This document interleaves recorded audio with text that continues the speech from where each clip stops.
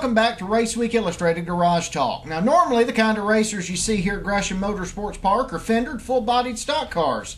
Well, this past week, the open-wheel warriors took to the Jefferson high banks as Cape Motorsports brought 3 Formula 2000 racers to Gresham in preparation of the Tour's visit later this year to Lucas Oil Raceway Park outside of Indianapolis.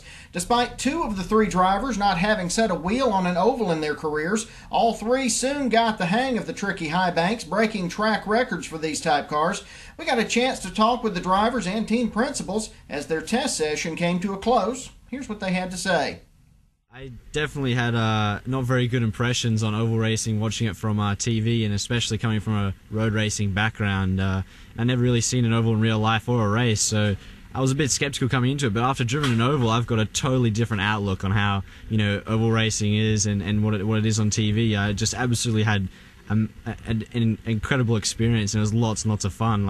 It didn't really look that much fun from the outside, but driving and feeling the forces of the G's in the banking is just absolutely another feeling. Coming out of today, I had a lot more fun than what I usually do at road racing circuits. So I'm absolutely ecstatic, and it's just a lot more fun than I expected. Yeah. The one thing that caught my attention is how close you are to the edge all the time. I had a little bit of an accident yesterday and tagged the wall, and it was kind of like all happened so quickly, and I still look back at it and don't really know exactly what caused it. It just happened so quickly, and boom, I was in the wall. So it's like we were pushing each other. So I feel that we're definitely more than well prepared for this race.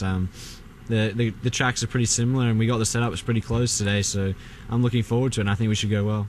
Well, Gresham is a really fun track for me. I haven't been on an oval for quite a while, so it's good to just get back into the groove. It's a lot different than the road courses, so it's my first time on an oval with this team, Cape Motorsports, and they were able to teach me a lot as well. So it's all about being really smooth and precise, and I think I made some big improvements this weekend. We made quite a lot of changes over the 2 days and got a lot of data, and I think we'll be a step ahead when we get to IRP.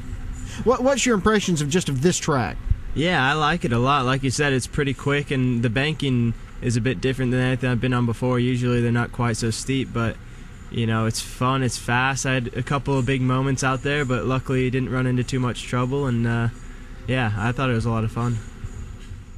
It was great, it really felt good. Definitely a lot different of a feeling than anything you get on a road course, but I've run some tracks where it's kind of an oval, and then you dive into the infield road course, so I kind of knew a little bit about how to run banking, but definitely not a track like this.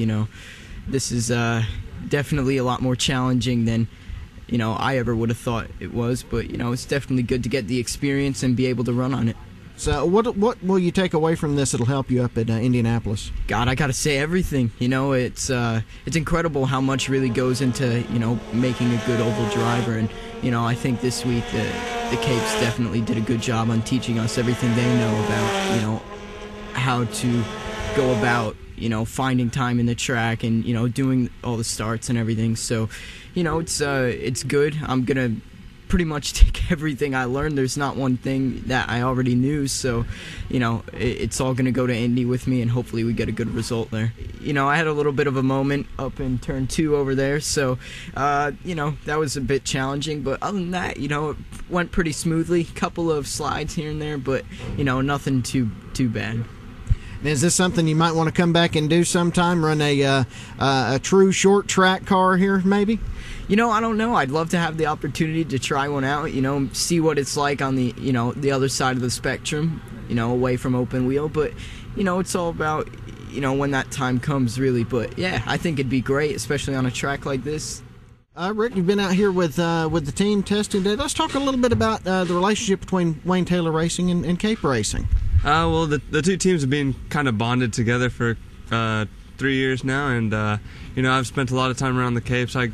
I came up through some of the ranks with Imps Lights and F2000 racing for the Capes. It's really a great team here, and they got 3 really strong drivers here testing at Gresham Motorsports Park, and had a really good day today.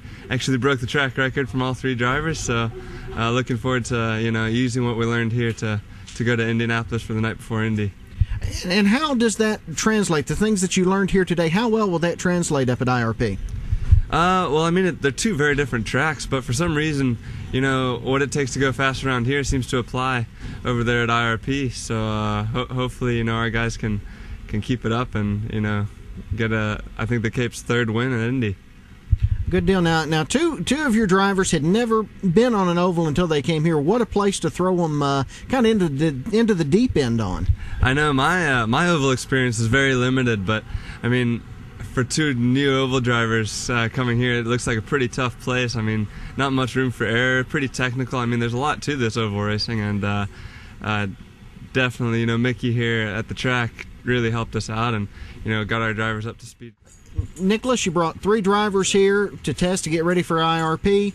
All 3 of them break the track record here, so obviously you must have learned some good things here to take up to IRP. Absolutely. All 3 are really good little steerers, and they showed a lot of patience in the beginning to get used to the oval, and then it was time to get up on the chip. They got up on the chip, so it was really, really good. It was great 2 days of running, and everybody did a great job.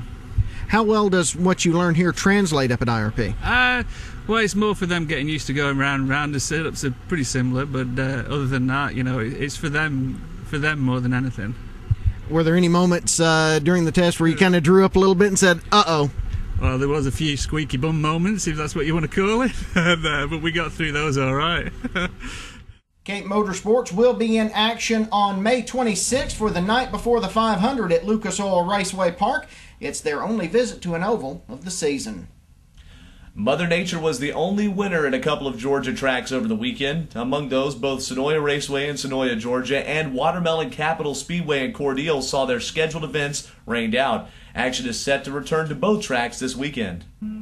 And we're joined again by General Manager Dan Elliott here at Gresham Motorsports Park. We're continuing to talk about the upcoming Racing Radio's 100 race weekend.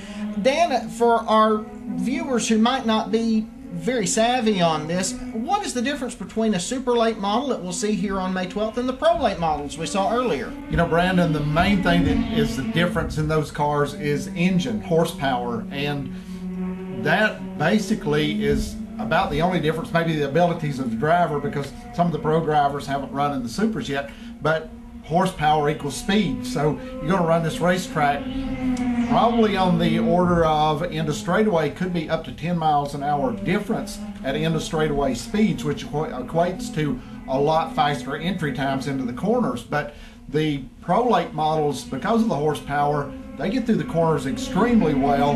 The supers have a little bit more trouble negotiating that, have a little bit more trouble hooking up coming off the corners also.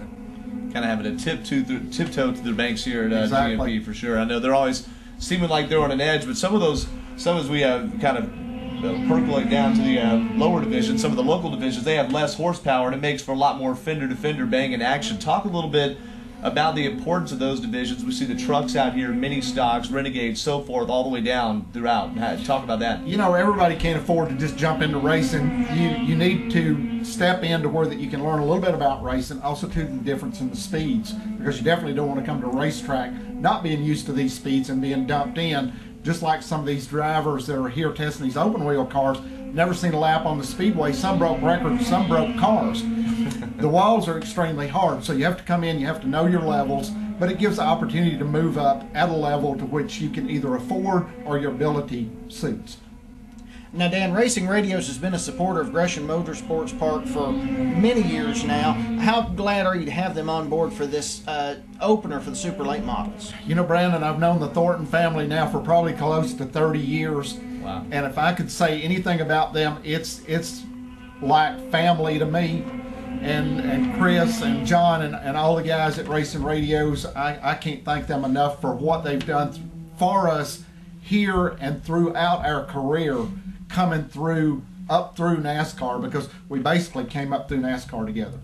Now, Racing Radio's 100's coming up in just a couple of weeks. Tell us about where we can find out more info, when it is, and just everything that a fan needs to know so they can be here for this big super late model opener this year. Best thing to do is go to our website, www.racegmp.com. Everything is on there, ticket prices, schedules, track facility maps, everything that you need to find out is on there, and can't say any much more about it. And I pulled that up on my phone, by the way. There's a lot more adaptable way to use it on your cell phone now, so you can buy those tickets right there in your hand.